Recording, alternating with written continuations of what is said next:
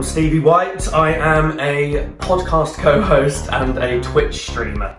We had Tubes from Soccer AM on our podcast, absolutely lovely guy, and recently he's been going by the name Sir Quiff Richard, as I'm sure you lot have seen. So I spoke to him about coming to have my hair done, as it's something that's affected me for a while now, and yeah, his results look amazing, so I'm hoping I can pull off the same.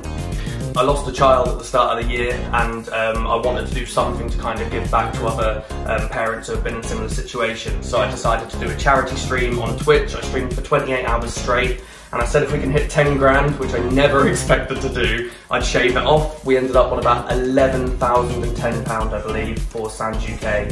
And at the 10 grand mark, I had to shave my hair off. It made me cry a lot, partially because we raised a lot of money for charity, and partially because I lost my hair. But that's all going to change today.